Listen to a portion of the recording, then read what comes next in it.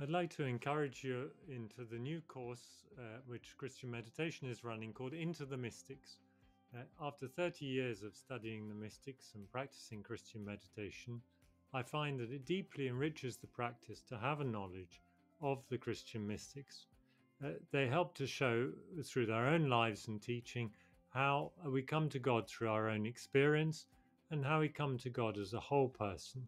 That is, with our intellectual study, with our emotional engagement, and the physical response to the presence of God. So the mystics were very varied, and the variety of the Christian mystics helps to show that everybody can find a way into God. Some were more intellectual, and some came to God more through the emotional or the physical life. And what they all discovered was it was through their own experience. And by studying them, we can find our own way to a wholly personal approach.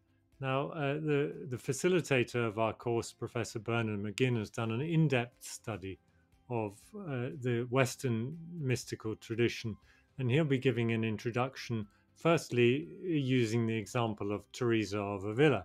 And Teresa's response to God was through her emotional life, through her physical encounter with God, and through her own deep reflection and writing about that. So she's an example of someone who engaged with her whole person. But at the end of her writing, she said that the fruit of mysticism is in the good works that it leads to. That is, in the social engagement and the transformative effect it has on our lives and on the world around us.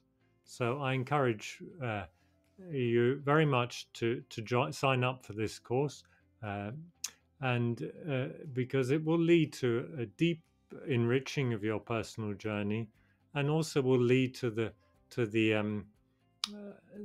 growth of love. And the growth of love is what leads to a transformation in the world.